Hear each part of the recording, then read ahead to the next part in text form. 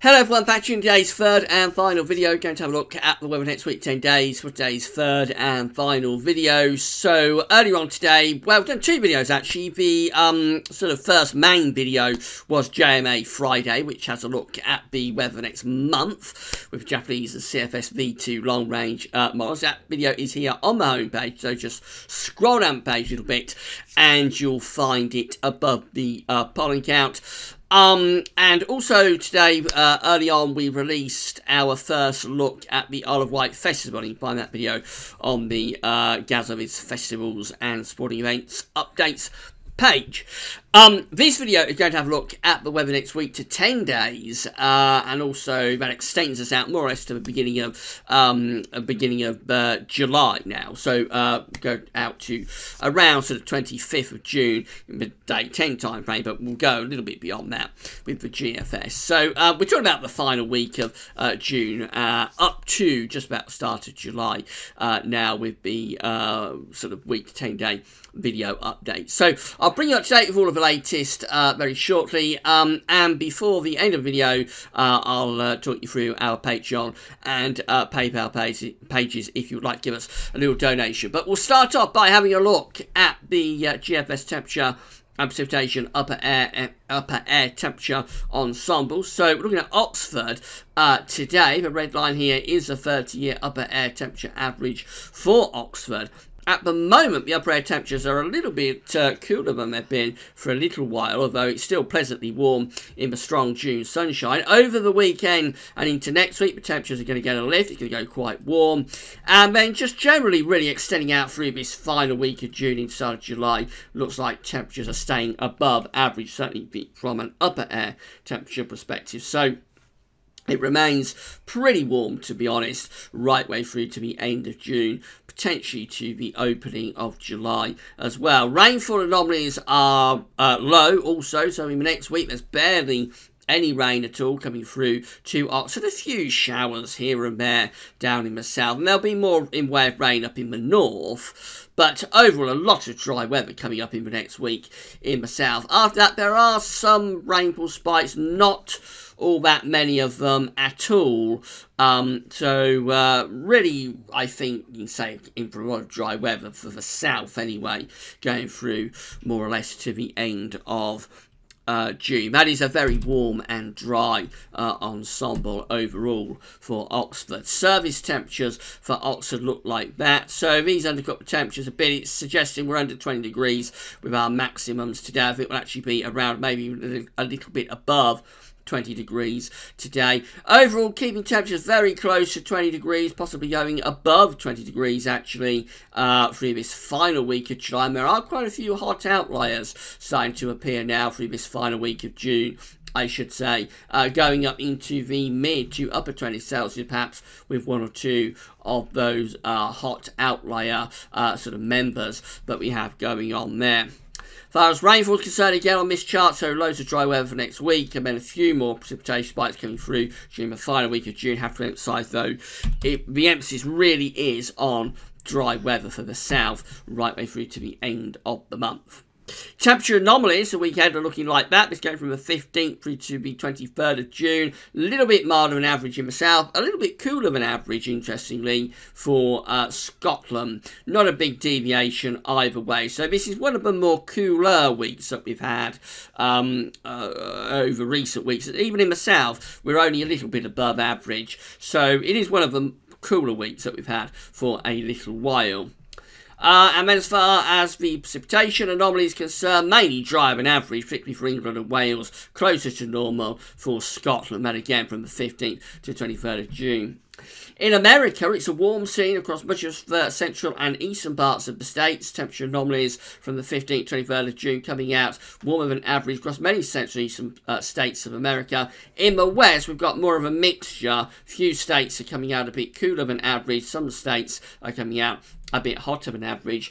East-west split for rainfall. So across the eastern and southeastern parts of America, it's a little bit drier than average. But out in the west, it's actually wetter than average. Away from California, anyway, California looks dry. But many of these states, including the states that we associate with dry weather, particularly this time of year, like sort of Nevada, we have got those states coming out wetter than average as well. So it's wet in the west and it's drier over in the east. Although these Pacific western coastal states like California, those states are coming out drier than average. Right, back to home, and this is how the GFS is looking for Monday, with high pressure ridging up from the Azores into the south of the country, low pressure to the north of Scotland. So a classic north-south split will be showery and cooler in the north, but warm and mainly dry in the south. That situation continues through to the middle part of next week. Now, there's a weather front that's getting a bit stuck through the middle part of next week across these northern and western parts of the country. It's in that sort of zone. So there could be quite a bit of wet weather maybe for the northwest of Scotland, maybe Northern Ireland, possibly southwest Scotland too, around Tuesday and Wednesday next week. To the south of that, we're under this ridge of high pressure from the Azores will remain dry and potentially becoming very warm down in the south, with temperatures possibly going up to around 26 or 27 degrees by the middle of next week. That's close to 80 Fahrenheit.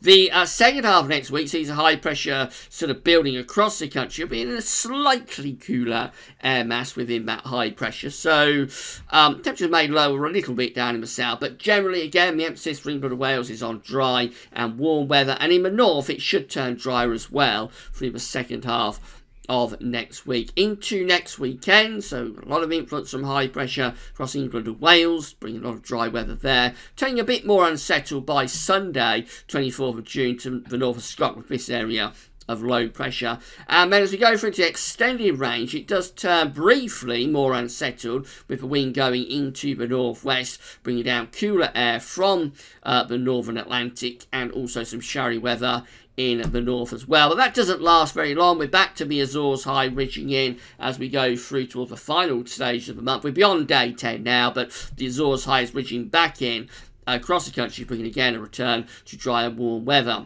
Closing days of June possibly pull up some hot air from the south. That's as this ridge is beginning to push eastwards, and we've got low pressure out to the west. That's drawing up hot winds from the south, but looks very unstable, potentially very thundery with those hot southerly winds, and then very quickly flattened off as the wind goes back into the west by the end of this GFS run, 384 hours away, Sunday 1st of July. Winds have gone back into the west. It's cooler, it's fresher, and it's more showery once again.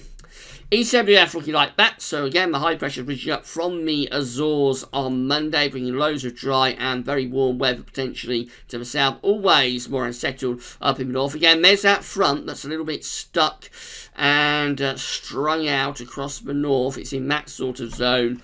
So potentially we could see some quite wet weather for western, southwestern parts of Scotland, maybe Northern Ireland, possibly into the far northwestern part of England as well.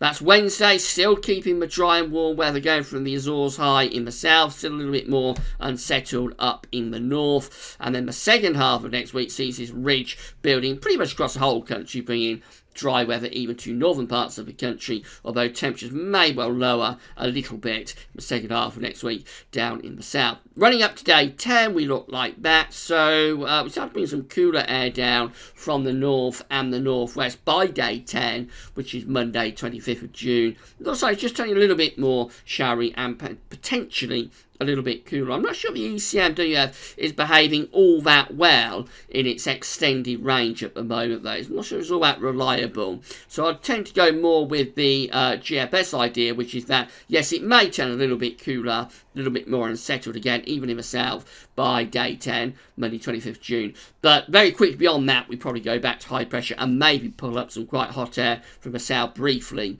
at some point through the final week of June. The emphasis for England and Wales in the next week to 10 days, and really going up to the end of the month, is on dry and warm weather. In the north, it will always be a little bit more unsettled and cooler. Finally, I'll just talk you through our Patreon page. So this is it. If you'd like to become a patron for Gav's Other Things, all you have to do is come to our Patreon page and click that button there that says Become a Patron. You pledge a little bit of money to be paid every month, and you'll become a patron for Gav's Other Things. It's got 17 patrons so far, so big thank you to our 17 patrons for Gav's Weather Things. The link is in the description box at YouTube, and also linking to this page via all the pages at Gav's Weather Things website. And then there's also the PayPal page, which is this. So if you would like to just make a one-off donation, all you have to do is, again, I'll leave a link to this page in the description box at YouTube, and link to the all pages at Gav's Weather Things. Just come to this page, and essentially you just pledge whatever money or donate whatever money you would like to donate, and all pledges, all patrons and all donations are very, very welcome. It's helping to pay for the website, so thanks so much to everybody for doing that. It's been a huge success, more successful than I thought it was going to be when I started doing all of this a couple of weeks ago. So a big thank you to our patrons and our donors for Gav's Weather Things. Right, so that's it. Been a busy day at website with the videos. So you found them interesting and informative. Tomorrow I've got weekend forecast. I was hoping to bring you the CFS 6 months look ahead just for fun tomorrow evening, but unfortunately, so far, I haven't checked in the last hour, but up to around an hour ago, the main CFS website hadn't updated for the next month, so it's still showing charts that were last updated on Monday and only covering the time frame from June to November. When it updates, it will cover the time frame from July to December, and that's what I want to bring you. So if it updates in the next few hours, I'll bring you the CFS 6 month look ahead tomorrow after the weekend forecast. But it just depends if it does. If it doesn't update, then that CFS 6 month look ahead will be pushed back to next week sometime. Also coming up over the weekend, we've got our first batch of autumn analogues, so that could be quite interesting. We'll also have, what else got coming up on Sunday? So we'll also have the Gav's Weather Study Roundup, and as well on Sunday we'll have a look at the ECMWF and Meteo France seasonal models. Those models, that update, taking us well into the autumn period as well. So a little bit of concern about the autumn at the website on Sunday. So keep checking back for all of the updates, but that's all for now, and thanks for watching.